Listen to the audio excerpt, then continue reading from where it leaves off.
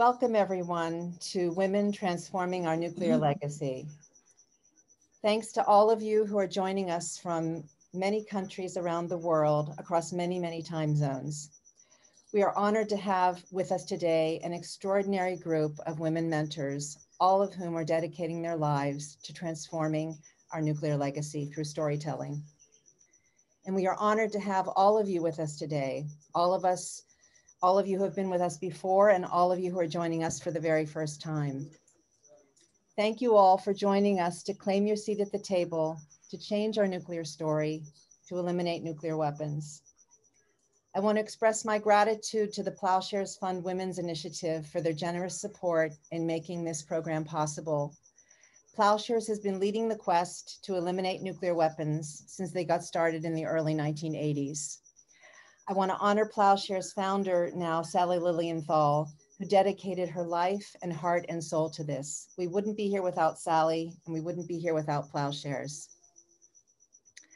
I now want to welcome my dear friend and teacher, beloved elder in our community here on the island of Kauai, Kumu, Hula, Puna, Dawson, who will be opening our session and closing our session with a blessing for peace.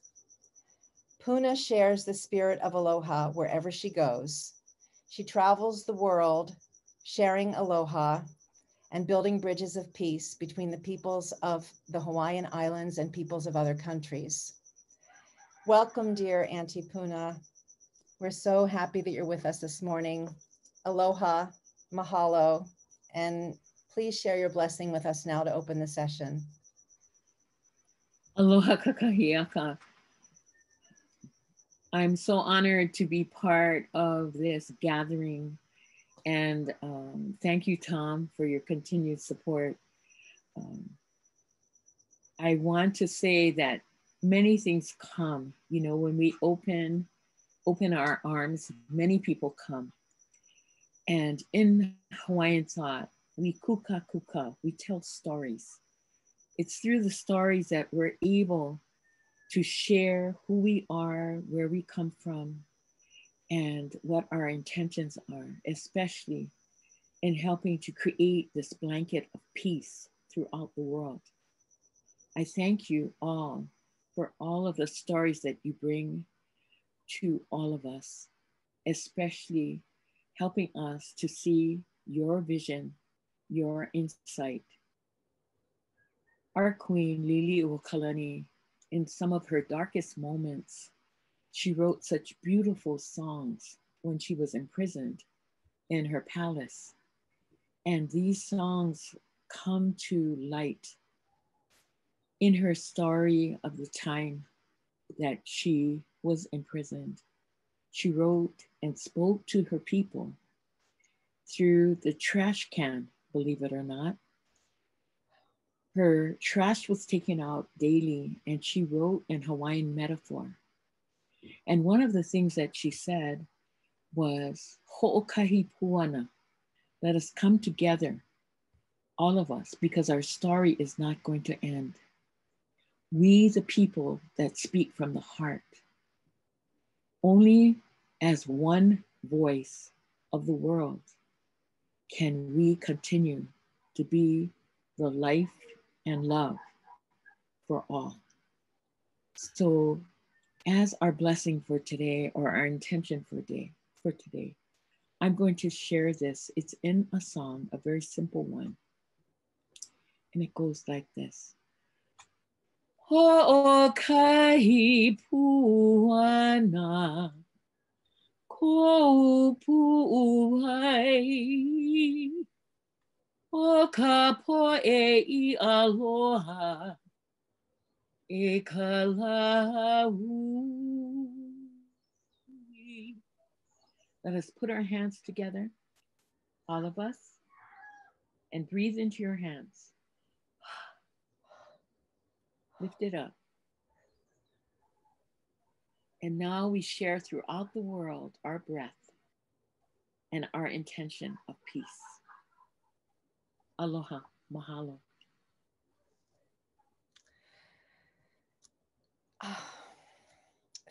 Thank you, Auntie Puna. Mahalo for that beautiful sharing about our queen and storytelling and sharing breath and coming together now, all of us. It really is a perfect way, a beautiful way for us to open our conversation today. Mahalo. We'll see you at the end. Mahalo. Yes. Mahalo. Mahalo. So we have planted many seeds in our first two sessions that we'll be going deeper on today.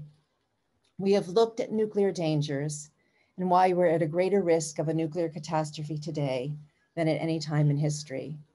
We have learned about the disproportionate impact of nuclear weapons on Indigenous peoples and peoples of color, and the disproportionate impact of nuclear weapons on women and girls, of ionizing radiation on women and girls. We have learned about the steps we can take to avoid a nuclear catastrophe, like no first use, and about Global Zero's sound and verifiable pathway to get to zero nuclear weapons. And we have learned about the landmark treaty for the prohibition of nuclear weapons from Ambassador White, who negotiated the treaty at the UN, and from Ray Atchison, who has worked so hard on the treaty. As many of you know, right after our last session, it was announced that the treaty was ratified by Honduras, which was the 50th country needed to enter the treaty into force, which will happen on January 22nd, 2021. We still have a long way to go to move the nuclear armed states to give up their nuclear weapons. But this is a moment to recognize and celebrate. And with deep gratitude to Ambassador White, to Ray, to ICANN, and all who worked so hard on the treaty, and in recognition of this moment, I want to share what Ambassador White said when I asked her about what the significance and the impact it would be when the treaty entered into force. So Tom, if you can please play just that clip from Ambassador White. And it is going to be for the first time that in international law, this is something that really is really outstanding. Countries not only reject, we consider them illegal and not legitimate instruments of security for the 21st century. And that any use of such weapons will be abhorrent to the principles of humanity and the dictates of human conscience. This is going to be a very strong way in which we turn around the official discourse from nuclear weapons are necessary to nuclear weapons are illegal and unacceptable. And that is going to have an impact in policy making.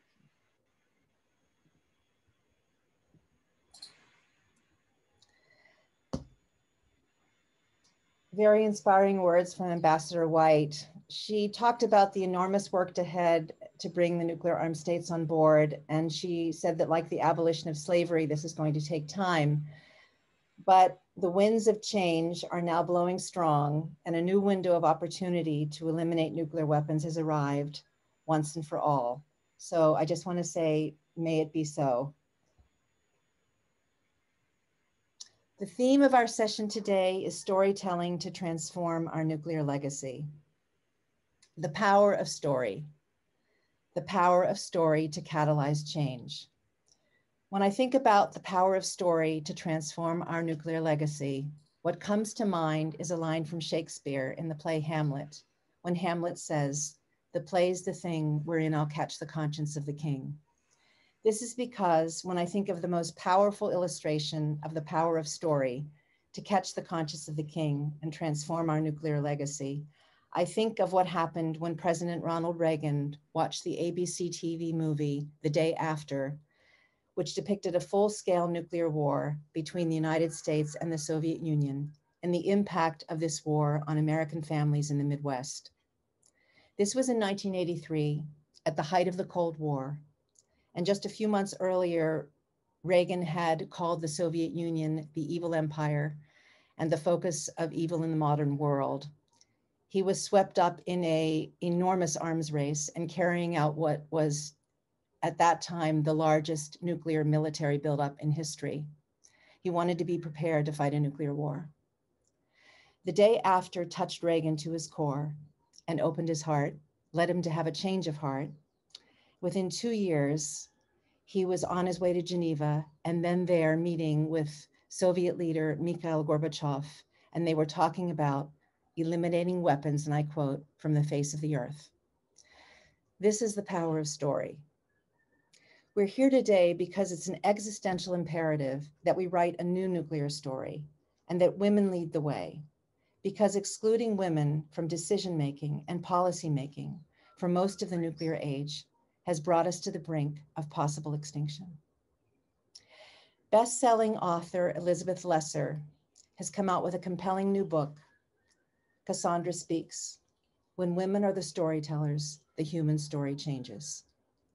We have 3 exceptionally gifted women storytellers with us today who are all doing just that, each in her own way, purposing storytelling to change our human nuclear story, awaken us, touch our hearts, and inspire us to act, to transform our nuclear legacy, to eliminate nuclear weapons. I want to welcome our mentors now. Welcome Togzhan, Lisa, Mary.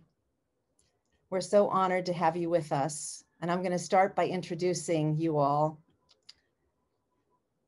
Mary Dixon is a downwinder who has spent decades writing and speaking about the human cost of US nuclear testing. Her play Exposed, which premiered in Salt Lake City and has had subsequent staged readings across Utah, in Oregon, California, and elsewhere, was nominated for the Steinberg Award for Best New Play produced outside of New York. She most recently was a featured speaker at the national virtual event, Still Here, 75 Years of Shared Nuclear Legacy, commemorating the 75th anniversary of the bombings of Hiroshima and Nagasaki. In 2015, she addressed the International Conference on Victims of Nuclear Weapons in Hiroshima. She has testified at hearings, written op-eds and articles, spoken at universities and colleges, and participated in symposia across the country. The Alliance for Nuclear Accountability has recognized her for her lifetime work on behalf of downwinders. Togzhan Kassenova is a senior fellow at the Center for Policy Research at the State University of New York, Albany, and a native of Kazakhstan. She is an expert in nuclear politics and weapons of mass destruction, nonproliferation, and a former advisor to the United Nations Secretary General on Disarmament Affairs. A professor and researcher, Togzhan is finishing a book on Kazakhstan's nuclear story, including the impact of nuclear testing on the people of Kazakhstan. She also works on financial crime prevention to prevent proliferators from using the global financial system to finance weapons of mass destruction programs.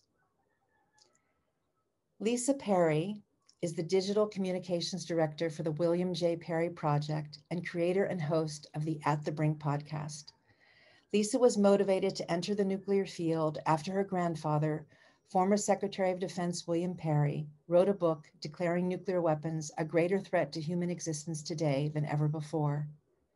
Inspired by her grandfather's many intimate accounts of dealing directly with the nuclear threat, Lisa conceived of the idea for a podcast that explored the personal impact of the often difficult to grasp issues surrounding these weapons. At the Brink was launched in July 2020 and focuses on revealing the untold human element that plays into nuclear issues while outlining the major concepts the public needs to understand to enact lasting change. The first season of At the Brink features a wide range of voices, including members of Congress, physicists, former missileers, A-bomb survivors, and a former president. Welcome to you all. So happy to have you with us. Thank you so much for being here. Togzhan, we're going to start with you. And I just want to say that you have been gathering stories for over a decade, and you are so dedicated that you just returned last week. You traveled all the way from Washington, D.C.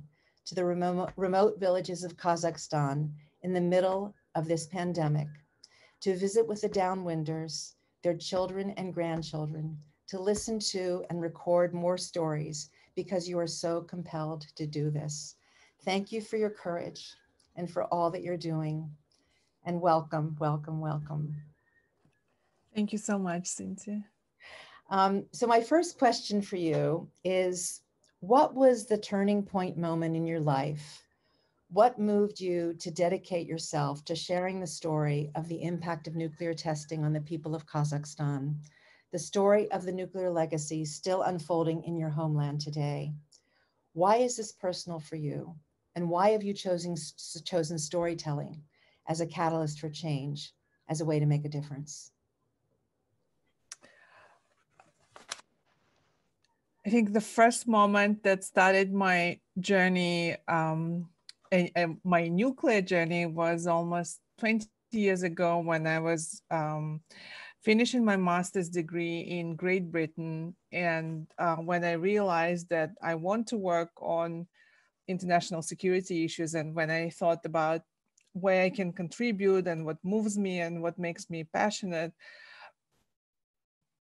I had a clear idea that it should be nuclear politics. And that was for two reasons. One was very personal, because I come from a family in which my father was an advisor to the Kazakh government in the early 90s when Kazakhstan was deciding whether to give up Soviet nuclear weapons or not. And my father passed away early. And so I felt compelled to continue his legacy, to follow his footsteps, and to work on nuclear disarmament issues.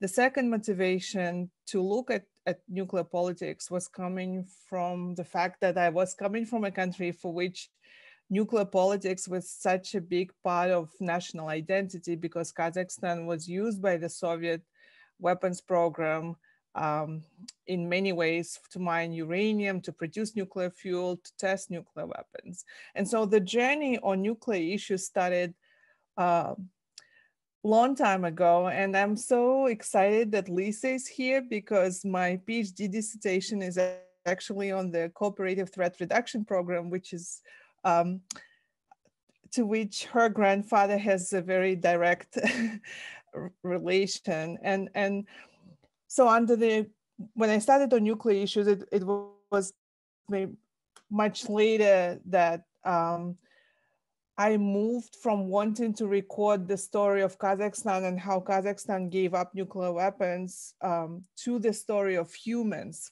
When I started reading archival materials and meeting people from the region, I realized that I'm interested in nuclear politics, but I'm much more interested and feel extremely compelled to tell the stories of the people who suffered from nuclear testing. And so it wasn't an immediate journey, but it was gradual and it was logical. And I'm really happy to be on this path. And I feel privileged that I have a chance to meet these people and to learn from them.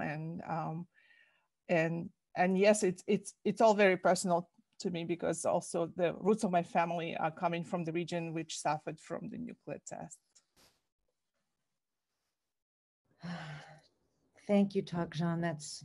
You're so inspiring, and such a beautiful way to share how you started all of this.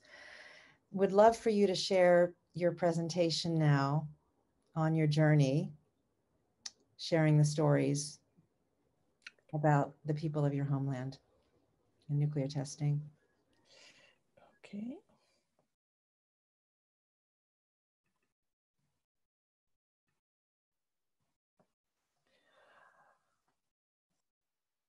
I want to start my remarks today by sharing a specific moment when I felt very strongly that what I do for my professional life actually has meaning, and that it's not only intellectually interesting, but that lives can be touched by it, and that I do have a mission, and that I do want to do something that has some practical implications.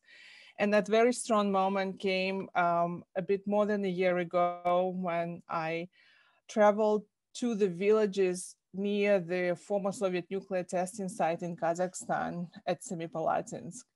And I should preface by saying that before that, for for almost a decade, I would meet victims of Soviet nuclear tests, but in major cities and at the conferences. And I never went to the closest rural areas near the testing site. And I think it was simply because I was afraid to get too close, to get too much to the ground, to get to the heart of it, to meet the immediate victims of nuclear tests. I was also very conscious that people living in these rural areas, by now, they're a little bit tired of, researchers and scientists coming there and taking biosamples from them, for example, teeth to measure strontium or blood or, other samples. And of course, I have so much respect for science and it's so necessary, but very often these people, they never see the results of this very scientific articles. They never hear back from the scientists. And so partly I felt very conscious that I didn't want to be a nuclear tourist. I didn't want to be too probing, that if I went there, I had to go with a lot of respect and sensitivity.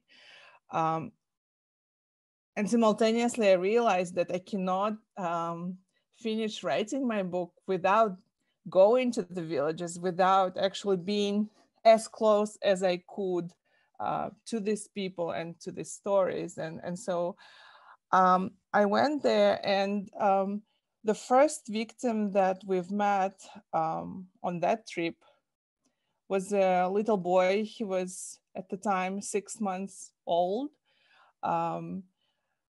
He had a red growth on his head, but more strikingly, he had 6 fingers on one of his hands. He had an extra thumb. And it was very powerful that he was the first victim we met in those rural areas, and that he was so small, a 6-month baby who didn't realize yet the life ahead of him, and that, for now he was smiling, and but if an extra thumb remains, he will, he might be bullied, or, obviously he will have some issues as he would continue with his life. And I felt pretty angry because I thought, these are children who had nothing to do with the decisions of politicians or military, and now it's the 4th and the 5th generation of victims, and their lives are changed and are so impacted by something that they had nothing to do with.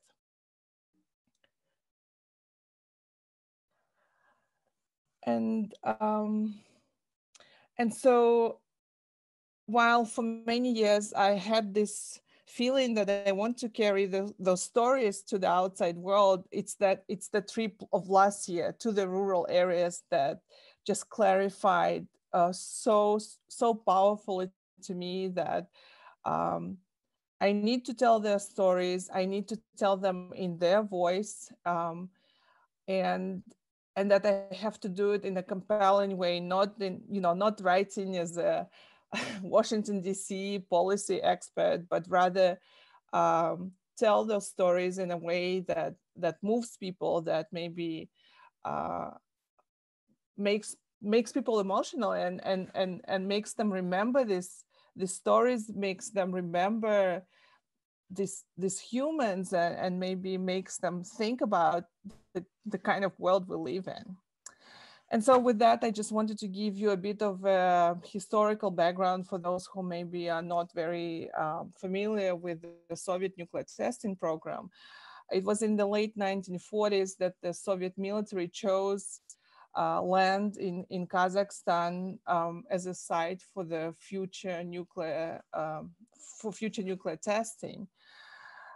And it's a huge territory. It's the size of Hawaii, and it's striking to read the documents from from the 40s in which the military discussed why they chose this particular spot. And they would say, this is uninhabited land.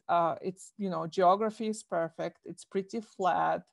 There is access to sand and other material that they would need for construction. And so it was described as this desolate, uninhabited, God-forsaken Kazakh steppe. But if you are Kazakh, like I am, you see the same land in a completely different light. And the first photo you see on your screens now is actually from just last week, when again I went back to the villages, and there is just so much space. And this maybe is rough beauty, but to us it's very moving, it's beautiful, and it's powerful. We are genetically moved by the space, by the endless steppes and the skies. It was a region very rich in flora and fauna. And on this photo, you can see a rare antelope called saiga, which actually disappeared once the tests went underway, and they started to return decades later after the tests were not happening anymore. This region is also very special in terms of history and culture. The nearest major city of Semipalatinsk was a place where starting from the 19th century, merchants from Europe, Russia, and Central Asia would come together and trade goods at colorful markets. And it's also a region that produced some of Kazakhstan's most famous writers and poets. And so it's on this land that the Soviet military decided and conducted more than 400 nuclear tests, first in the atmosphere and then starting from 1963 on the ground. And over the years, I've read and heard so many eyewitness accounts. And today I just wanted to share one of them that no matter how many times I read it out loud, every time I'm just choking, because I just find it extremely sad and in a way insulting.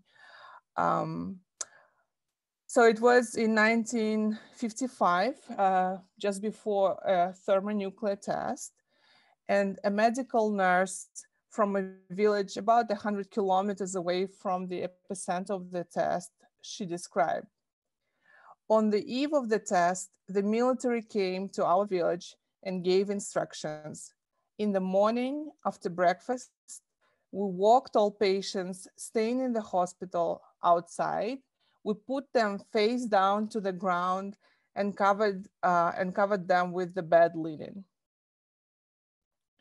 And I always just think about those people who were already vulnerable because they were in the hospital, and just imagine being put on the ground, and just, the nurses had nothing even to protect them, that they put them under this very thin bed linen.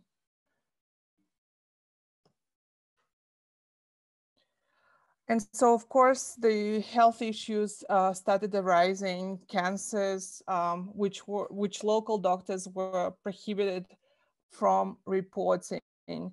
A very striking rise in suicides. Women would lose pregnancies or give birth to deformed babies. The pregnancies would be very difficult, lots of bleeding and miscarriages. And then in the late 1980s,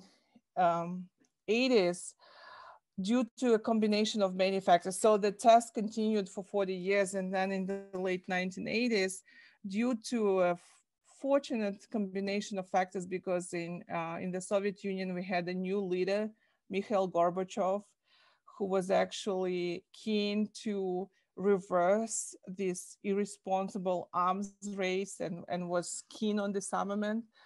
Then he was also liberal, and he started what we call perestroika, the reform of the Soviet system. He was given a little bit more freedom, but also on the ground in Kazakhstan, people were just so fed up that they started rising.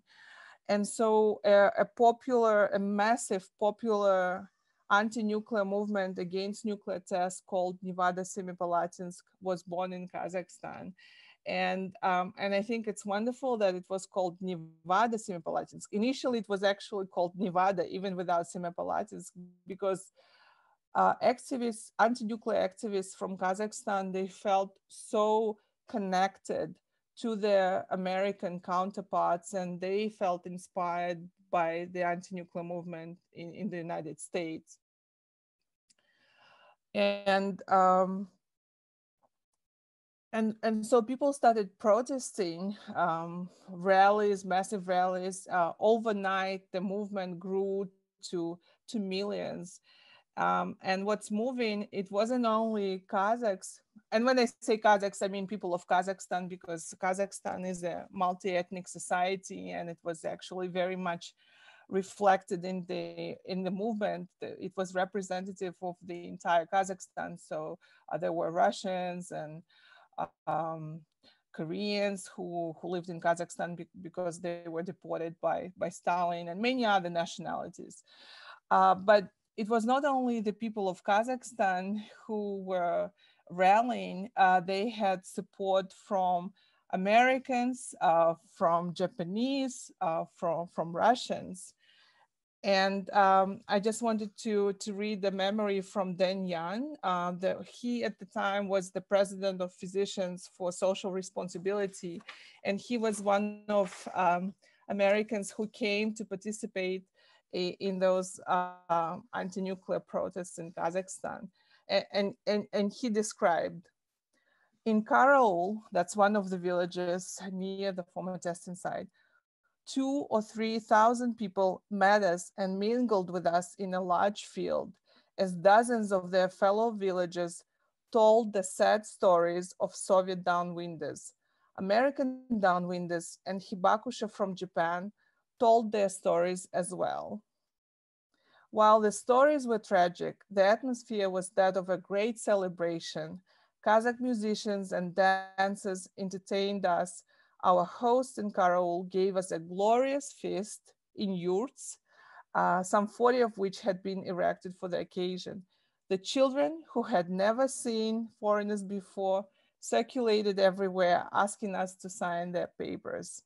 And so if you read the memories of American peace activists, you see that they drew inspiration from the Kazakhstan's movement, which in turn had been inspired by the Nevada anti-nuclear protests. And Jan described his emotions after the trip to Kazakhstan.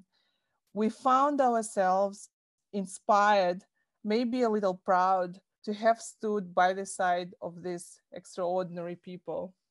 And what I find also very moving, that the representatives of the West Shoshone tribe, they also came to Kazakhstan, and even the logo of Kazakhstan's anti-nuclear movement, it's not a very accurate depiction of the West Shoshone tribe, but they did what they could. But the idea behind this logo is that the movement of Kazakhstan, you see a Kazakh elder on the right, that they felt very much connected with the plight of downwinders in the United States. And I want to loop us back to where I began, and that trip to the villages last summer. I'm obviously not a doctor. Well, I am a doctor, but of political science, not a real doctor. And I cannot give you a scientific opinion on how much today's health issues are directly connected to the legacy of nuclear testing.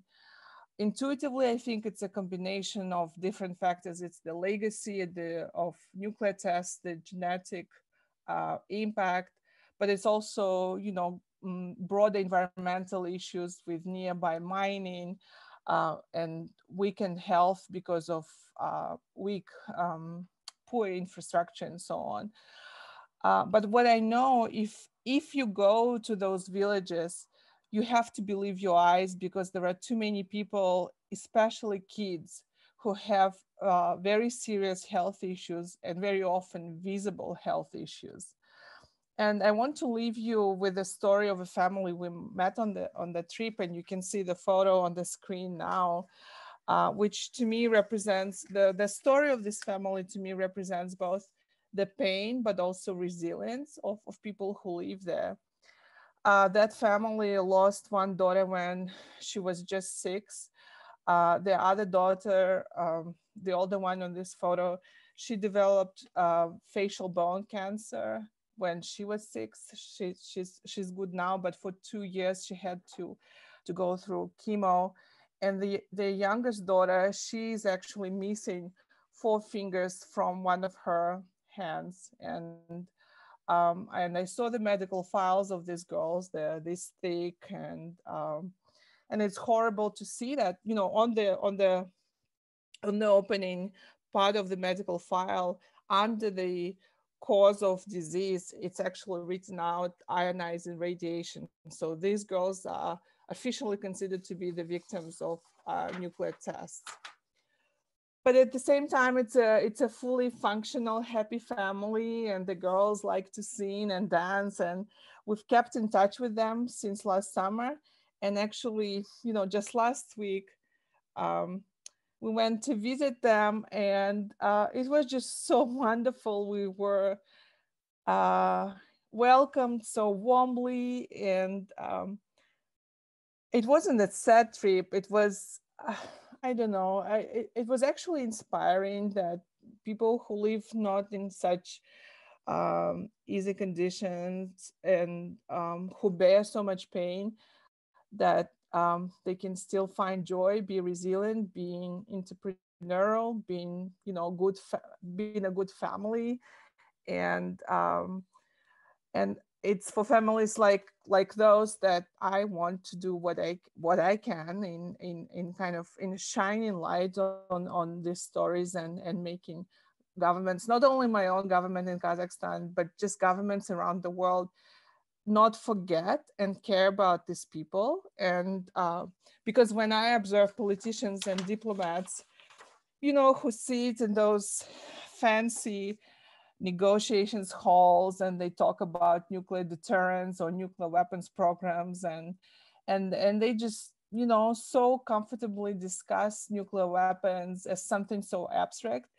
I really wish they would go there, to the ground, to the epicenters, and realize that nuclear weapons programs are not abstract, that they actually impact people's lives. So I'll stop here. Thank you for giving me a chance to share the story.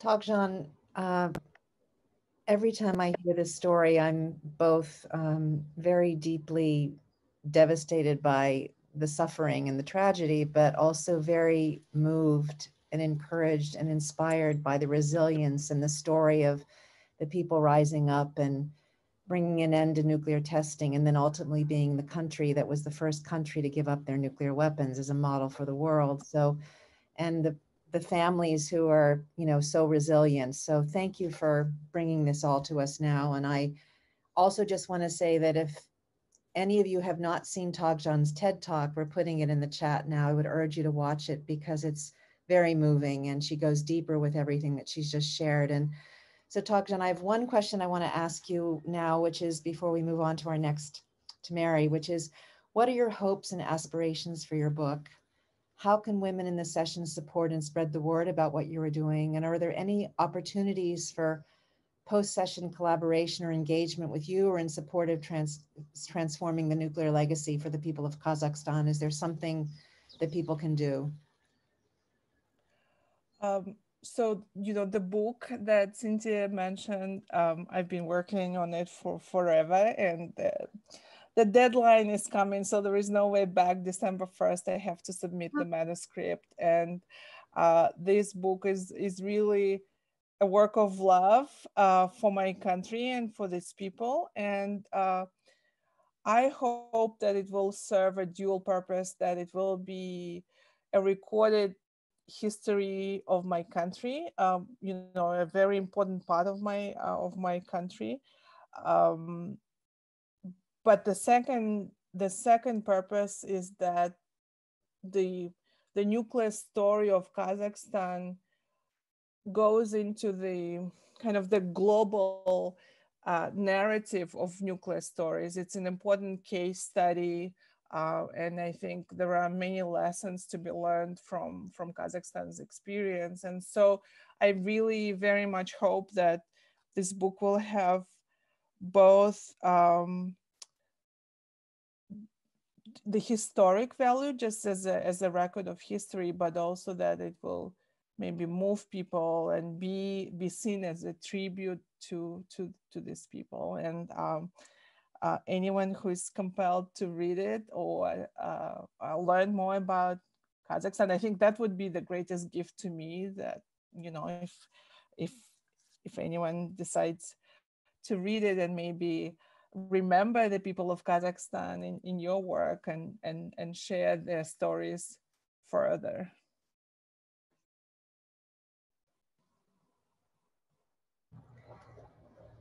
Beautiful, Togzhan. Thank you so much for all you're doing and for sharing your incredible story and bringing it to all of us this morning. So grateful to you. Thank you. Mary, I want to come to you next. All right. And I just want to say that you are a downwinder. Mm-hmm. I've known you for just over a week now. Mm-hmm. And I cannot believe, I cannot imagine what you have been through and what you're still going through. Mm-hmm.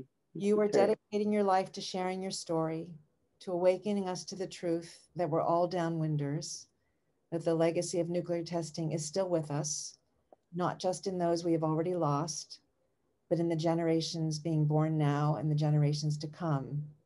So thank you for your courage, for all you're doing.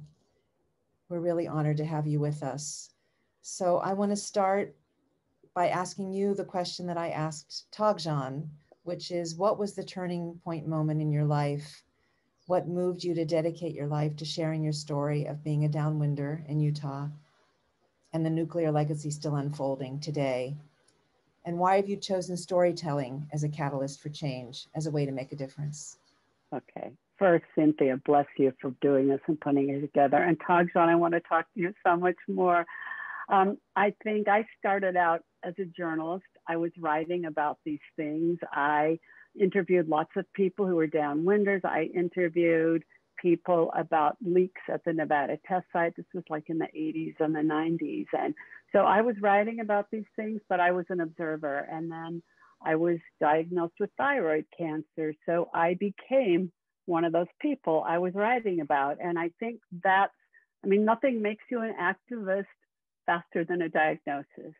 And then I started looking at all the people I knew growing up who had died of cancers and tumors. And we just assumed when we were young that everybody got cancer and tumors and strange diseases. And then my older sister got sick, and I think it was her dying and leaving her 3 children and exacting a promise for me that I would let people know what happened to us, what our government did to us. And I have just learned I would give speeches and testify at things. And the thing I learned, the thing that got to people, I could give them all the numbers and all the abstract data, but what really got people was telling them a story. I'm just such a firm believer in the power of storytelling. I think it's our most powerful tool. And I'm always telling people that. I say, you've got to share your story, because that's what reaches the heart. You can't just reach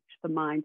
You've got to reach the heart of people, just like Reagan saw that film. And I think that's one of the most important things we can do, because hearing your stories, Togzhan, are so similar to the stories I heard and that I've lived. And it's it's really hard work. And I remember what also motivated me, there was a woman, and a lot of the people I worked with were women in the movement. And she said, Mary, you have to tell the story. We're too sick to tell it. You got better. And knowledge is responsibility. And I've always felt that. And I think women have such a powerful role to play. There's this idea that it's a nuclear priesthood and only men can belong, but it's women who are going to change it. It's women who really know how to tell those stories and who care about the next generation. So I think we have a really important role to play. Beautiful, Mary. So beautiful. Thanks. That moment with your sister, I didn't know about that. Yeah. So if you would be really honored for you to share your story. Sure. and how it's really impacted your life. Okay, sure.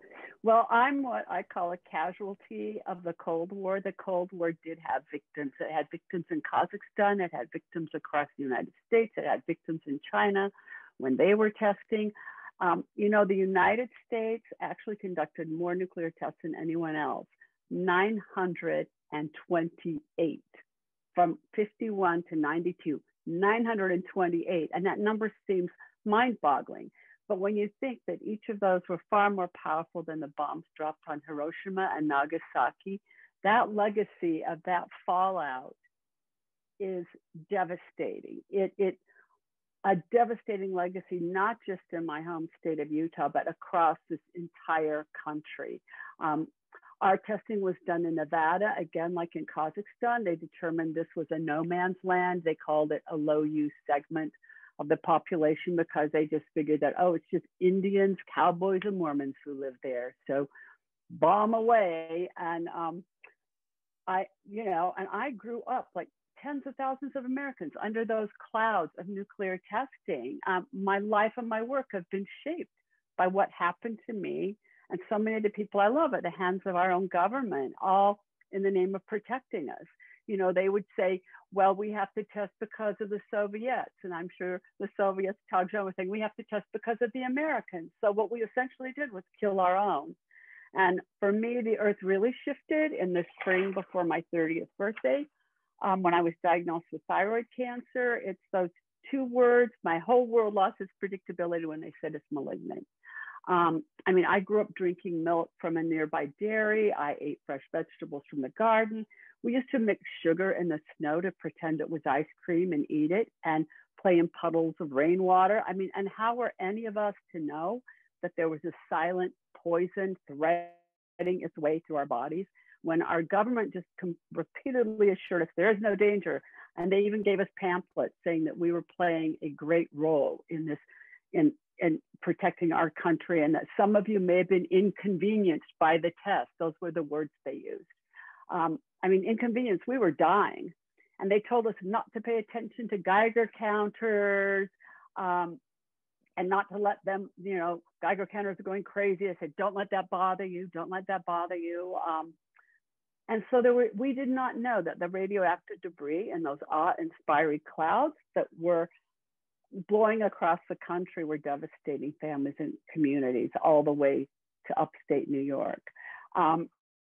You know, no sirens rang out. We just blindly went on, assuming that just like they told us, all was well. We had nothing to fear. We trusted the government in those days. You know, after I got sick, my sister and I started keeping a list, and we came up with 54 people in our childhood neighborhood who had cancers, tumors, autoimmune diseases. And that list, I added her name when she was just 46 in 2001 and left those three kids behind. Now, my younger sister is battling a rare form of cancer, and my youngest sister has autoimmune disorders they can't quite diagnose. She's been working with doctors at Johns Hopkins, and they can't quite figure it out.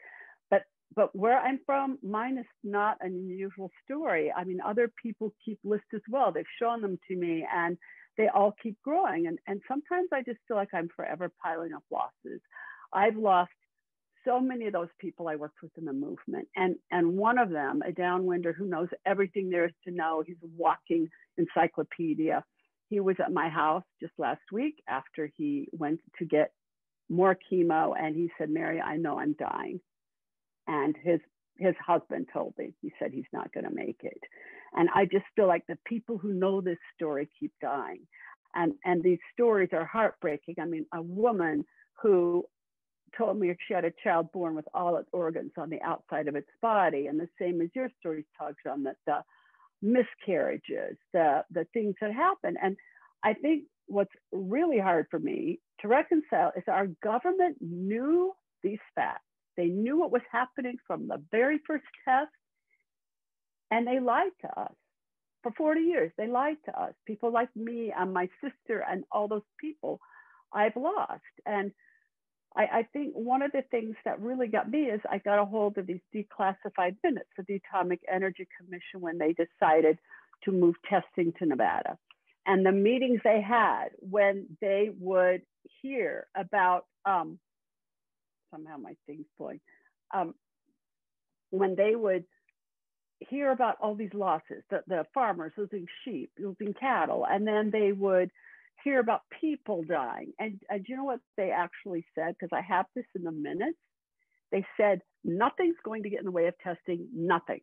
This all depends on the judicious handling of public information, which meant essentially propaganda and lying. So the way I see it, our government deemed this as expendable. And the more research I do, the more I realize this tragic fact. And I think even more tragic is that so few people in America, in our own government, certainly not the current administration, even have an idea of this past, of our legacy. They have no idea. And that's why I write and speak whenever I can, and I tell our stories, because if we don't do that, those stories die with us. And then who's going to bear witness? Who's going to tell them? There's a woman who wrote a book called Half Lies and Half Truths, and she said, nuclear testing did not prevent nuclear war. It was a nuclear war. And I really believe that. And as you said, people are still getting sick, the genetic damage.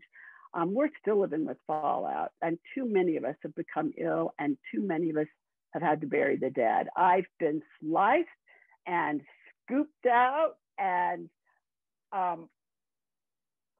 radiated. I've watched my sister take her last breath in agony, and I just keep watching more of these people who know this story and who lived it, who we're losing. Just on a walk the other day, a friend of mine down the street told me she hadn't been in touch because she found out she has ovarian cancer.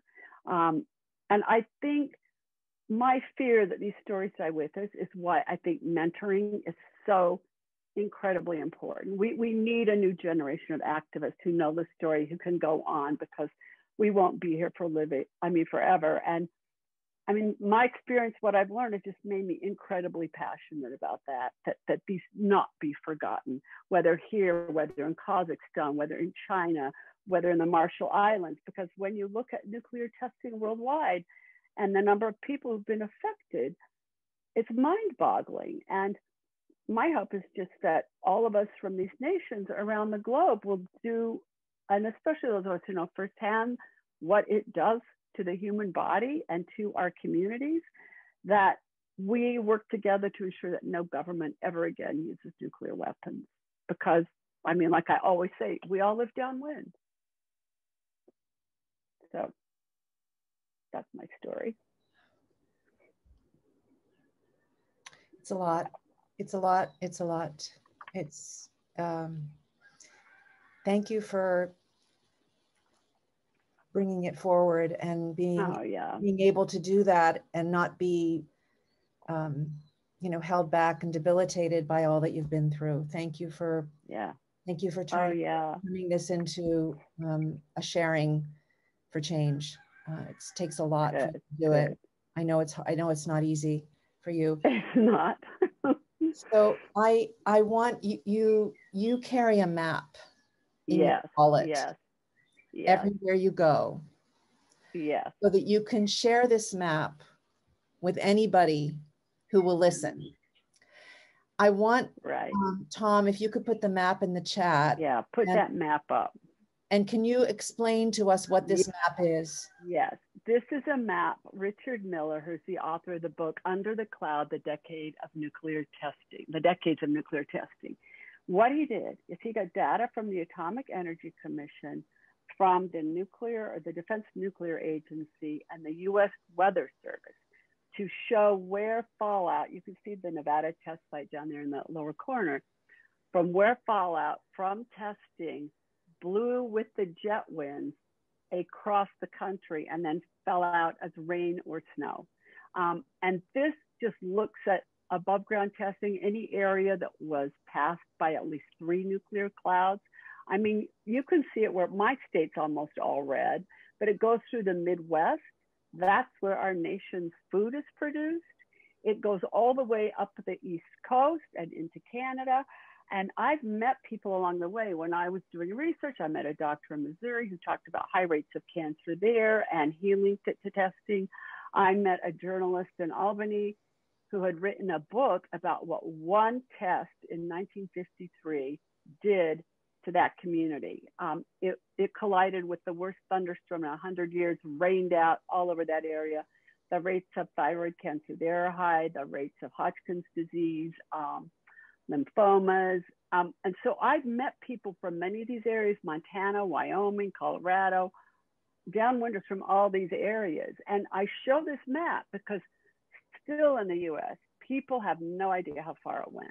They think it was just this narrow little area around Nevada, the bottom of Nevada, the bottom of Utah. But I think it's important they know where it went because it affected their communities. So that's the map, and that's why I carry it. And every time I pull it out, people gasp. So that's why I carry that. Tom, let's come back to Mary now. Mary, the other thing that you told me is that that map, the research shows that every county in the continental United States has been impacted by nuclear testing. Right. So even with all that I knew about this, I did not know about this. And it's just, and you said there were how many thyroid cancers that they estimate? Well, the National Cancer Institute did a study in '97, and they went county by county. They estimated that 212,000 lifetime cases of thyroid cancer are linked to testing. And that's just one of the cancers that's caused by fallout. And it's the easiest one to get rid of. So they only looked at that. They tried to keep that secret. It had to be leaked. It's a huge, big, long study. There was another study that came out just in 2019 from the University of Arizona that said that probably up to 500,000 people, largely in the Midwest and the East, died because of contaminated agriculture from fallout. Yeah. Well, it's really important information that gets out there so people understand where this is coming from. I wanted to, just moving along in mindful of time, you share your story in so many different ways. You testify, you travel. We're going to come in a moment to the play, but you've been to Hiroshima, and maybe you could share your most memorable moment there. Definitely. The first time I went was in 2005 for the 60th anniversary. I went with American Studies, and I gave a speech at a university there, and a woman came up to me afterwards in tears and told me that I was an American Habakasha. That's a survivor of the bomb. And her name's Coco, and she was 8 months old when the bomb fell on Hiroshima. Her father is the minister who is in John Hersey's book, Hiroshima, and she was just stunned by that story. That's her there on the left. And then Peter Kuznick, who's the head of the Nuclear Studies Institute at American University. But the people I met there, I thought they should hate us for what we did to them. And here they were feeling sorry for me. It was an unbelievable experience, just unbelievable. And I thought, we're all victims everywhere. We're all victims. So that, And then I went back in 2015 to speak and met people from around the country again who are working on this issue and at every part of that nuclear cycle. And it's devastating, you know, to be there is devastating. Yeah.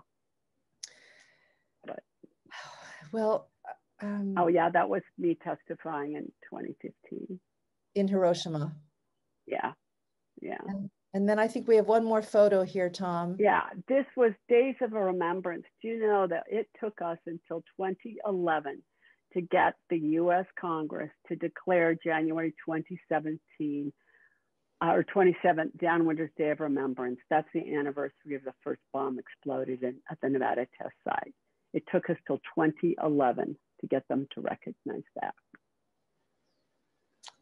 But it's an official day of remembrance now. Yeah. And I know you've spoken at a lot of those, Mary. Thank you. Yeah. Now I want to come to your play. Yeah. You've talked a little bit about what made you decide to share the story in a play, but what was the moment where you decided to write a play, and had you ever written a play before, and what was it like for you, and what was most challenging for you and inspiring, and did it take a long time, and what mentoring advice would you offer people here today who maybe have never written a play before or a movie, but have a really important story to tell, especially on this issue? Sure. Well, you know what, where it started, I was supposed to be writing a book, and I had this manuscript, but I kind of didn't do anything with it. I was on a plane reading the minutes of the Atomic Energy Commission. I just thought, oh my God, this plays out like high drama. Nobody would believe this. This plays out like high drama. I'm just going to write some monologues, because I'd written monologues that have been produced. I'm just going to write monologues. And then I started thinking, well, you know what? I've interviewed so many people. I'm going to tell their stories. I'm going to just have this. And then I met this woman who was an actress in LA, and she said, no, you're missing the biggest part of the story. You have to tell your story. I said, I can't, it's just too painful. She said, Mary, cut open your veins and bleed. And that's what I did. I just blood all over that. I'd sit at my little laptop just crying while I wrote scenes. And then I met another woman who is a real playwright, and she became my mentor. I would meet with her once a week, bring her scenes, and she would tell me, oh, I love what you're doing here, this blah, blah, blah. And I had no idea what she was talking about. I was just doing it. And it was so hard to write because I would sit there and cry. And when I got to the part about my sister, I just thought, I can't do this. I can't do this. And, but she's the one who told a director in town that I was working on this. And he called me up and said, I want to read your play. I said, no, it's not finished. It's not finished. And he said, I don't care. I'm going on vacation. I have time to read it. Send it to me. And he called me the next morning and said, I'm opening my next season with this. So I'm like, no, it's not finished. It's not finished. He goes, it will be. It will be. And the interesting thing was, when we first workshopped that, every time I workshop this with any group or do rehearsals for readings, the cast ends up crying so hard we have to stop, and they start telling their stories. Everyone's got a story to tell connected to that issue. And when that play opened in Salt Lake at its big premiere, and it was extended, by the way, another 2 weeks, it ends with a reading of the List of the Dead. And we would invite people to go out in the hallways and we put up big butcher paper. We said, add names of people you want to add. Well, after a few nights, we had so many names, we couldn't keep doing it. And we would have talkbacks. I would do them every night afterwards. It was so hard to do those, because even now when I pull together the clips for you, I just start sobbing when I see it. And they were so nice. They did a special screening for a run of it for my family, because everyone in there is real. It's my family, it's my sister, it's the people I knew. I didn't make up anyone in there. They're all real, and I use their names. And my family was sitting around me. That was the hardest night of that play. And I had my niece on one side, my nephew on the other side, and they were shaking so hard from crying. And my poor father, who was not doing well at the time, he just said, can you please write a comedy next time? Yeah, so that's the play. And I think you have a clip. Yeah, yeah. Tom, maybe we can just show the clip now. I'm just looking at the time. It would be really great to see the clip. And do you want to tell us before you play it, Tom? This is the monologue. The woman who plays me comes out at the very end after they've had a big success in stopping another test at the test site. Which was called Divine Strike. Nothing divine about that, but people like us got that thing stopped. And this is her closing thing before the names are read. Now that you've won, what do you do next? The reporters want to know. We take care of the sick and dying. That's what we do. The same day they announced the cancellation of Divine Strike, a friend of mine found out she had ovarian cancer, stage 3. She's the 6th one in her family to get cancer. Just last week, she told me she felt like a walking time bomb. Now she's in surgery. And Michelle's favorite brother died of cancer the same week. Susan Cantrell, my best friend in junior high, she died of lupus a few months ago. And in the paper, I found an obituary for Georgia Elizabeth Welty. Under her name, it says, "Another downwinder passes." I was in high school with her daughter. More names for the list. The hardest part is not the dying. It's that the dead are so easily forgotten. We're fighting for all of them so that their lives will serve as a warning so that it won't happen again. It's exhausting, but the fight also gives us strength. We set brush fires in people's minds so that one day we can watch those fires suddenly burst into one glorious, raging blaze. Attention has been paid.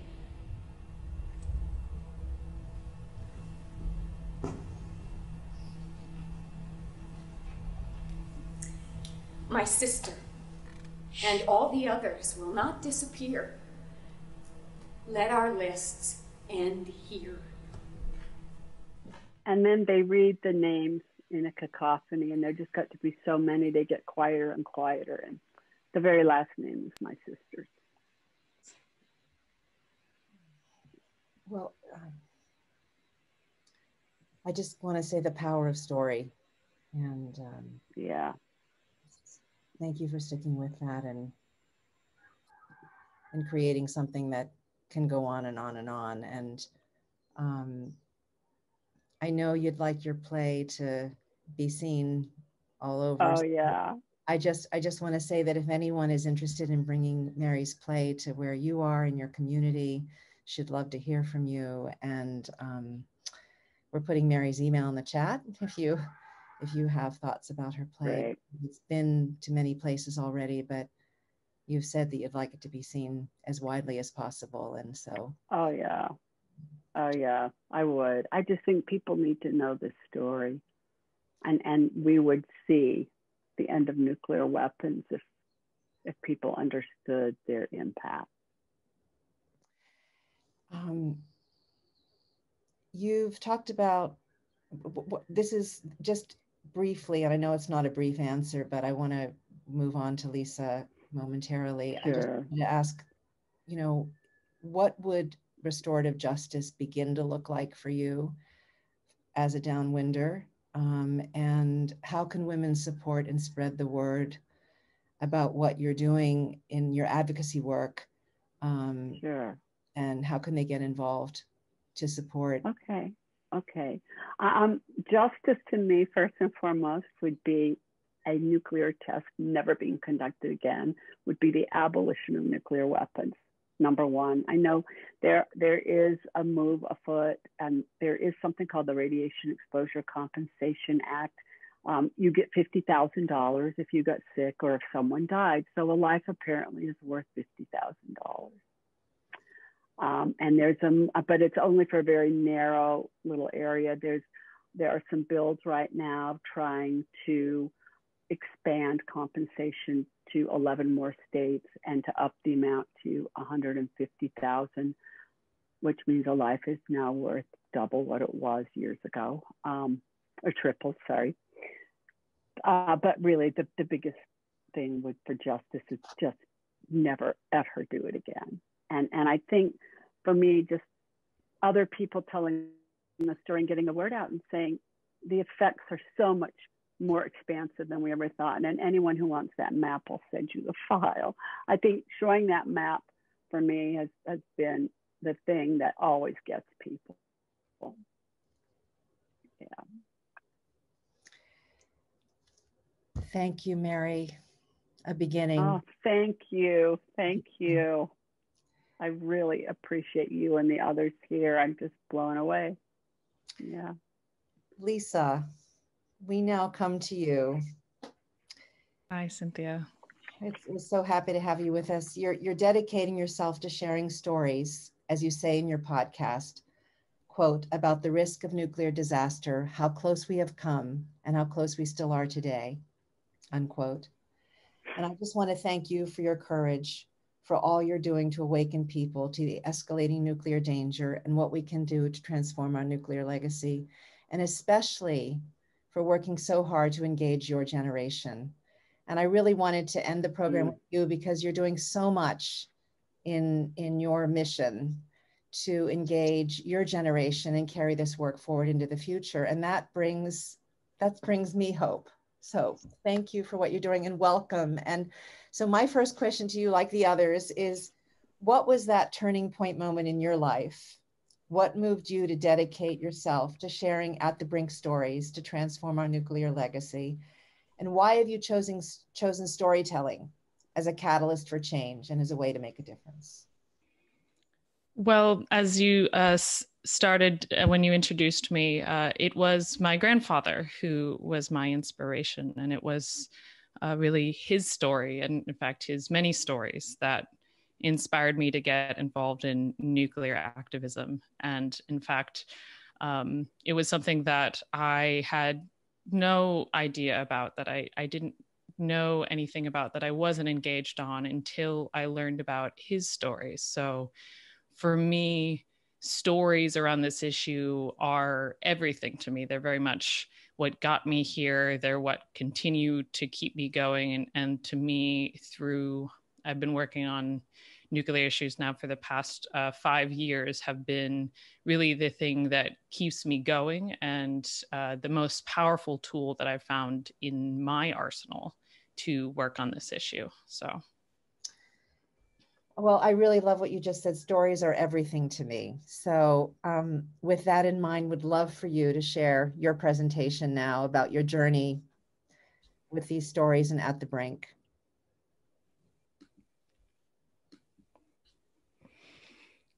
So as Cynthia introduced, I have a podcast now. It's called At the Brink. But it really is a story, my story, that I'll be telling you today. I felt seemed appropriate to be sharing stories in this discussion today.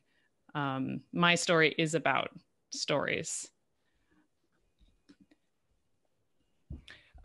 My journey began with another person's story. It was my grandfather's story. My grandfather is William J. Perry.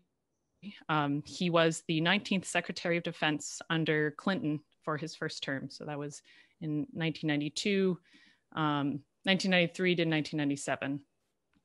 And at that time, when he was first in office, I was 6 years old.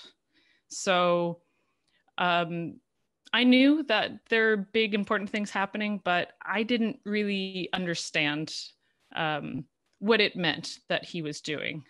I just knew that he, had traveled the world a lot and dealt with lots of important things. So it actually wasn't until about it was six or 7 years ago, I'm well into my 20s, that my grandfather came to us, to the whole family, and said, I'm ready. I would like to write my memoir. And we were all very excited. I wanted to learn. He My grandfather had done so many things throughout his life, and I wanted to know exactly what they were. But he told us as a family, said, well, I want to write my memoir and I want to write it about nuclear weapons. And the truth was that we were surprised. I was surprised. I was confused. Nuclear weapons, what does nuclear weapons have to do with your story? What is it about nuclear weapons that's what you want to write your memoir about? Because I really had no idea how much of his entire career, in his entire lifetime, had centered around the narrative of nuclear weapons. So it was when his memoir, this book, My Journey at the Nuclear Brink, came out about 6 years ago, that I finally understood what was really at stake. And I want to talk a little bit about the nuclear narratives that I had before that, the reason why this was such a surprise. I am solidly a millennial. I was born in 1987. The Cold War would end just a few years after I was born. And I was raised to believe that nuclear weapons were a thing of the past or a thing from movies. The way that nuclear weapons were depicted to me were things that you use to destroy aliens or blow up asteroids. Things that were in action movies or comic books. The way that it was presented was that this was sort of a plot point or a fantasy element, that this wasn't something to really be taken seriously or be really considered, that it was just this fantastical sort of narrative that was being painted. And then on the other side of that was, I was actually quite a big history fan and a history buff throughout my earlier school years. And the way that history is talked about, history is very much a collection of stories, and the stories we choose to tell in history make a big difference for how we understand moving forward. And the way that nuclear weapons are presented in at least United States history and education as this was a problem of the past, that this was a problem that happened during the Cold War, that this was something we made mistakes. This was an issue. The nuclear arms race was, and mutually assured destruction was all these crazy things that we did. And in fact, it was even acknowledged, the sort of test that you would take, the nuclear arms race of the 50s and 60s were a big mistake because we ended up with, hundreds of thousands of nuclear weapons, and that was crazy. But then we learned and we moved on. What was never told in those histories was that they didn't go away. There wasn't a time when we just said, oh, well, and then the Cold War ended and everything's fine. And everyone went home and everything's safe now. But for some reason, and there was understandably a lot of relief after the end of the Cold War, people, I think, didn't want to be afraid and terrified anymore. They wanted to believe that this was the end of the danger. And in fact, my grandfather was one of those people, in a way, that he saw there were positive changes being made after the Cold War. And he thought that we were on a trajectory to work towards nuclear elimination. And the problem was, without that concern and without that public attention, we no longer were paying attention to this issue. We were no longer pushing for things. And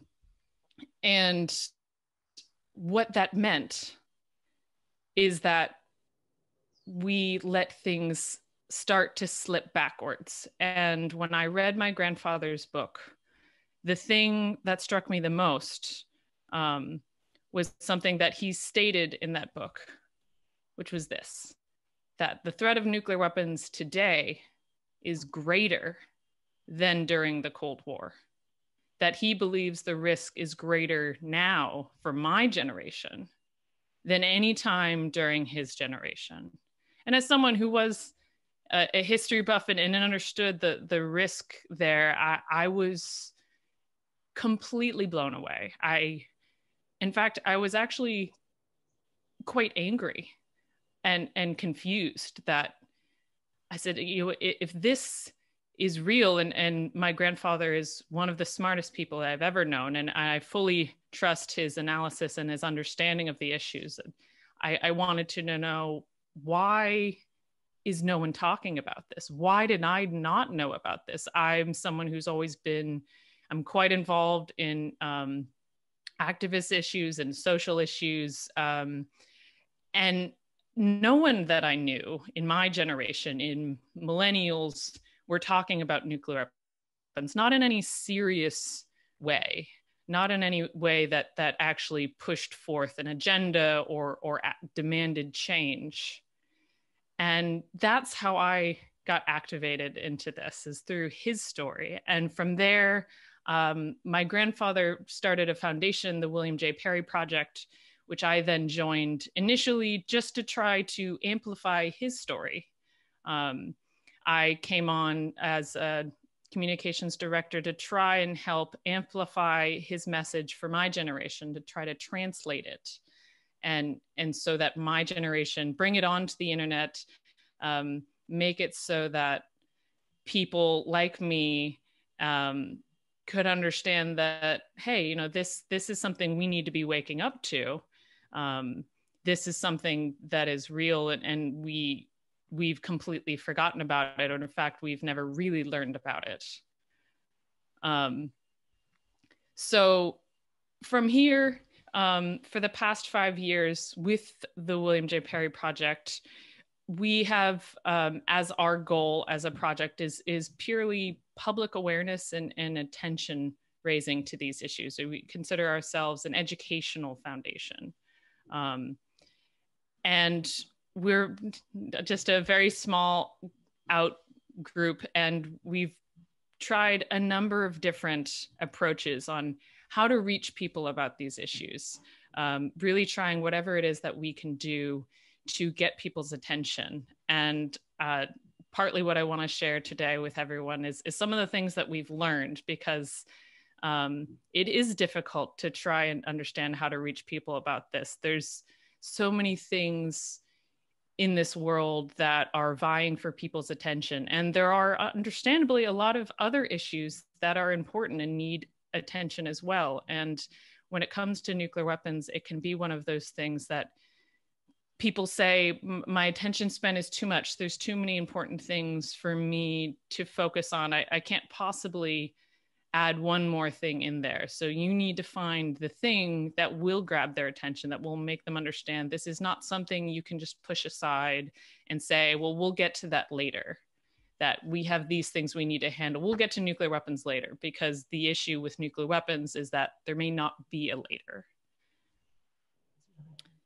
And I want to share in particular the one story that as we went around with the William J. Perry Project, we did a number of things. We did online courses. My grandfather, after his tenure as Secretary of Defense, went on to teach at Stanford and taught defense theory. And with his experience as a professor, the first thing that he wanted to do was try to bring these courses online to directly educate people about the issues. We also did YouTube videos describing different scenarios that he had created, depicting the issues that he had envisioned. And we did lots and lots of talks and meetings and events, amplifying the messages and the experiences and the knowledge that he gained over a lifetime of working directly with nuclear weapons. But what we learned, what I viewed, was that the stories that he told, the personal experiences that he had, were the things that really connected with people, that really made people understand the gravity of this issue. In particular, the favorite story that he liked to tell was this one about his 3 a.m. phone call, which was before he was Secretary of Defense under Bill Clinton. He was Undersecretary of Defense for Research and Engineering for President Carter, and this was in the 70s. During the height of the Cold War, at the time when we have tens of thousands of nuclear weapons and we were on heightened alert. My grandfather, while he was undersecretary, was woken up at 3 a.m. by a phone call from the watch officer of the North American Air Command Center. The watch officer told him that his facility was reporting 300 intercontinental ballistic missiles inbound for the United States at that moment. Woken up with this phone call. My grandfather describes he thought that that was the last moments of his life. The watch officer quickly then amended his statement to say, well, we believe that it is a false alarm, but we don't know why. And we're calling you to try and figure out what has gone wrong with our alert system. It took them 2 days to figure out that the problem with the system was that someone had inserted a training tape into the system, and they were viewing a training scenario, not an actual alert. And it was this story in particular that he would share with people to tell them that the risks that we talk about, that many anti-nuclear activists talk about, that nuclear weapons present, the vulnerabilities are not a hypothetical to him. They are very real because he lived through them. He saw exactly how close that we could come to starting nuclear war by accident, much less on purpose. And he knew very intimately that there are flaws in the system, that humans make mistakes, and there are no ways to completely mistake-proof any system ever. And in fact, that false alarm was one of a number of false alarms that have happened throughout our history. And from there, after working on these various projects, trying to raise attention with varying success, what we found ourselves struggling with was a lot of the time we were preaching to the choir. And I think that can be a really difficult thing in the nuclear activism space, because this is quite a small space. There are a smaller number of people who are working on this issue because there is not this larger public attention on it right now. And it can be hard to really amplify our message beyond that. We were always very blessed with, because of who my grandfather was, being a public figure, that we were able to get somewhat larger of an attention just using his name as a platform. But even with that, we found that oftentimes we were talking to people who already agreed with us, who already knew about these issues. And the problem is that's not who we need to be talking to. We need to be talking to, in particular, our focus is people who didn't know anything about this, people like myself, which the thing that I always like to describe, that how real it is that my generation doesn't know about this, is that I grew up with my grandfather and I didn't know anything about this, that I was completely unaware of these issues until he taught me about these issues. And I think that shows just how blind, particularly my generation and the Generation Z, are, just due to exposure. And we need to find a way to expose them to these issues. But it's difficult because we do not have the ever-present news agenda, the things that are happening as it was during the Cold War. We have to find different ways to connect people with these issues. And seeing how his stories would connect with people became the inspiration for the next project we took on, which was the podcast. And that's where we came up with At the Brink, inspired by my grandfather's memoir title. And inspired by his stories, we wanted to find a way to really focus on telling other people's stories and making this issue personal, making this something that's real, because nuclear weapons are often this thing that people feel as it's so big and it's so monumental. And people say, well, when it comes down to it, most of the people you ask agree that nuclear weapons are bad. That's not the fight we need to be fighting, is to convince people that, yes, nuclear weapons are bad, or they're scary, or they're dangerous. Most people agree with that. The fight we need to fight is, how do we connect them with understanding what exactly the risks are, and then giving them the tools to push for change. But that's a complicated thing, because nuclear weapons are big and they are complicated. But what personal stories can do is they bring it down to a human level. They bring it down to this level that I'm connecting with, not a policy suggestion, but I'm connecting with this person's story. I'm connecting with their experience, and I can relate to that.